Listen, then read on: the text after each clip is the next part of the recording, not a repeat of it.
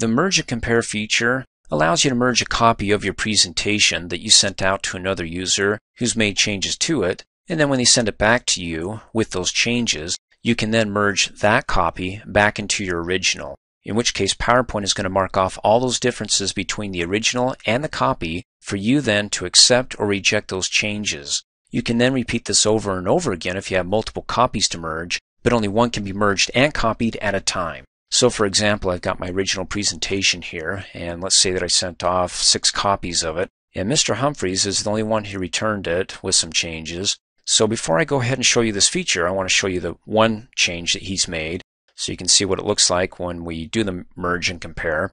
On slide 1, in my original here, I've got the leader in paranormal research. In his, I believed he changed paranormal to supernatural. So let's go ahead and find out. Let's minimize this down to the taskbar because on my desktop, there we go. Now I named the file. You can name the copy of the original whatever you want. In this case, I named it after the person. I want them to review it, make changes. So this is Mr. Humphreys. So let's go ahead and double click to open it up.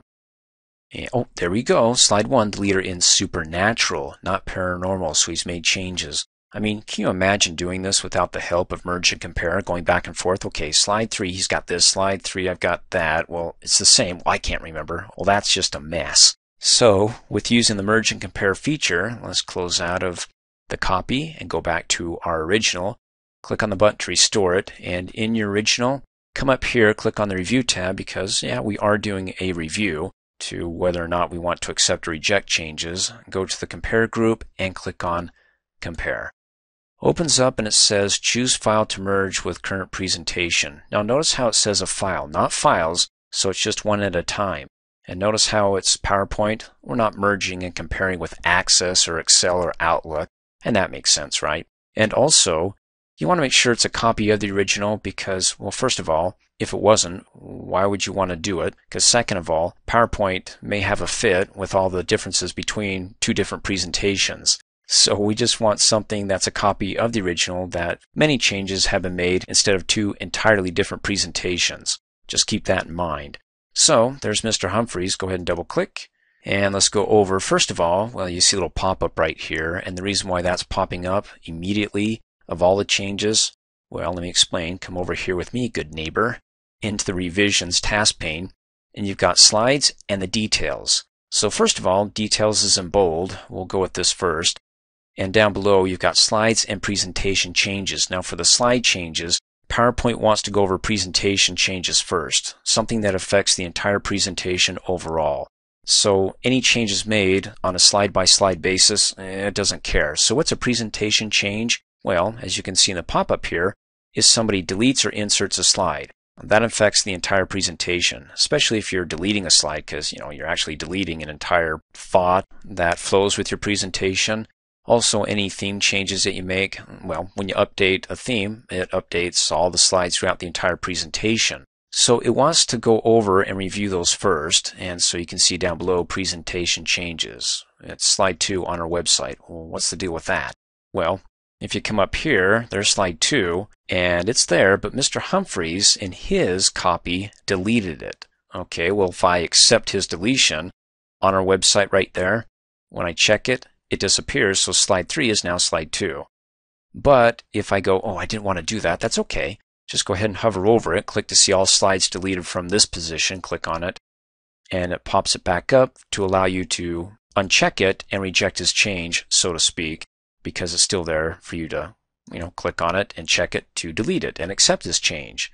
So that's the only change that I have that affects the entire presentation overall, as opposed to, a slide change. So it says no changes to this slide, slide 2. The next set of changes is on slide 4. So we can go ahead and go to slide 4, or you can come up here on the Review tab, go to the Compare group, and click on Next. And it'll jump right to it, as you can see in the pop-up. Click Next. And so you notice how it goes from slide 2, and it jumps to 1, because again, it wants to go over any presentation changes that affects the presentation as a whole. Deleted slides, theme changes. And then after it addresses that, then okay, let's start with slide 1 if there is any changes on the slide. And so you can see, oh, there's some changes here. So all changes to subtitle 2.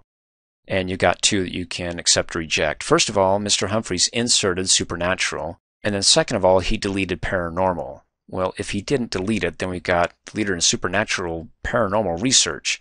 Sounds very wordy, so I agree. If I'm going to go with his insertion, I better also go with his deletion. So it's just leader in supernatural research. Oh, that's fabulous. And then, of course, I can go ahead and uncheck that, check it. And at any point during my review, I can make these changes. I can play with this as much as I want. That is until I come up here on the Review tab and come over here and end the review. Once you do that, it's all over, folks. You can't come back here and change your mind, so we won't do that yet. Let's continue. So you can see over here, slide changes. You can select it. In any case, that's what's on this slide. And we can uncheck it and say, you know what, I like my paranormal research. What else you got? Come up here and click on Next. Oh, here's a fun one. What do we got here? And this is on slide, you can see it over here, highlighted, number 4. And you can see over here the slide changes, rectangle 5, 3 steps. That's what's been changed. Flowchart. Okay, well, let's go ahead and go through this. Now, before I get too far, these are the things that have changed. It's outlining it with the names, the rectangle, the flowchart. That's the details. Click on Slides. Now, on Slides, it's going to show you an overall view graphically. So when I'm looking at the words and any changes are made to the words, like let's see, point, shoot, and follow, click on the tag. He inserted chase and deleted follow. Well, chase sounds more manly than follow, so I agree with that because, you know, hey, it sounds really aggressive when we do something like chasing instead of just kind of tagging around a ghost. So let's go ahead and go with the insertion and deletion. Now when you do that, I don't know about you, but I can't read that. That's too tiny. So again, what you see over here on the slide selection as opposed to the details is just an overall format view. And so you can see, interesting, you've got orange arrows, right? And here it's green. So if you want something visually for overall, graphically, or just the size, position of objects, well, this is the way to go. But you can click on details if it's something about wording that it doesn't give you much here. It just gives you the specific object that's being affected or that as changes made to it. And you can see we approved that one, so that one's checked. In which case we can go ahead and click next, or you can just come down here and click on these little, pencil with the little pad next to it. Click on it, and it says Fill Style. So this is what I've got here. If I check it, then I go with Mr. Humphreys, his orange. Okay, sure, why not? And then I can go ahead and click Next and Fill Style. Oh, that's nice. Click Next. I think I like his orange. Click Next. And oh, what did he do here? He inserted chase and deleted follow. Again, chase sounds more aggressive and assertive. I agree. So I'll check Insert. And if I don't go with the next change, then I got chase follow. So we'll delete chase. And oh, that looks great. Okay. Let's go ahead and click Next. Anything else? Okay, so we've got a ghost here, and the size and position has been changed. Well, it doesn't help me to see what changes Mr. Humphreys made. So if I come up here and click on the Slides tab, oh, there we go. So this is where I'm at here, and this is where he put it here. As far as the size, I can't tell a difference because it looks like it's a lot smaller here, but in proportion to the other ghosts, so I can't tell his size. But I can tell that he's not on top of the ghost, he's below him. So if you really want to see what Mr. Humphreys changed it to, then click on the tag and accept what he has. And it looks like it's the same size, but just different position. So now we accepted it. It's at the same position here. If I go ahead and uncheck it and say, I'll just leave it as such, and then come up here and click Next. Oh, it says that's it. That was the last change in the presentation. You want to continue reviewing from the beginning. Okay, let's see if there's anything else we missed. And we go back to Presentation Changes. Says no changes to this slide. The next set is on slide 4. Okay, then we can just start over again and keep going through it. It'll always be up there. So if I click Next, well, it goes to slide 1 because after presentation changes, it starts from the beginning of any slide changes, and it's always there. It'll always be there until we finally say, you know what, I'm done. Click on End Review. And be careful because when you do that, click on it.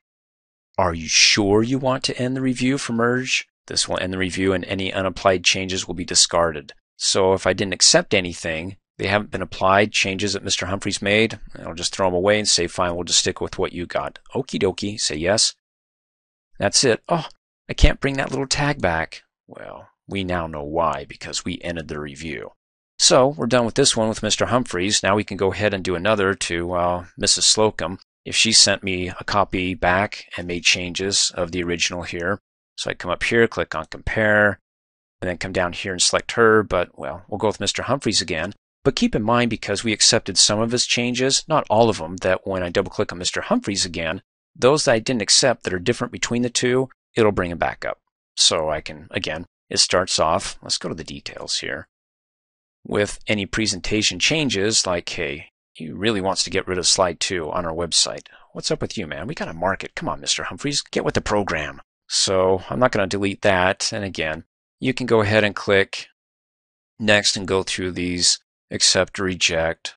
And as you go through all these, in fact, if you trust Mr. Humphreys completely, you've been through everything and you haven't checked each one of them, but you liked all of them, you can click on the accept drop-down arrow and you get some choices. You can accept the change here, just the instance of it.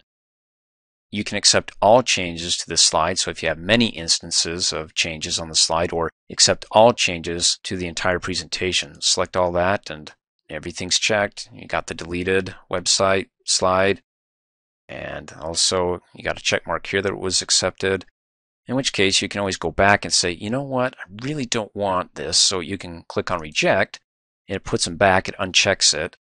And then we can go to the next change. Well, it says you want to continue from the beginning. Click on and continue. Deleted slide, you can uncheck it or just come up here and reject it. So you got more than one way to skin a rabbit. You can do it manually by checking the notepad and paper here, the changes made there, or use the corresponding buttons as you advance from one to the next. Accept it. You can even just click on the button. Accepts it and it goes to the next one. Click next. Well, that's all we got left is whether or not we want to delete the slide and reject it. So you may find it a bit faster by clicking next, accept, next, reject, next, accept, or reject. And then when you're done, end the review.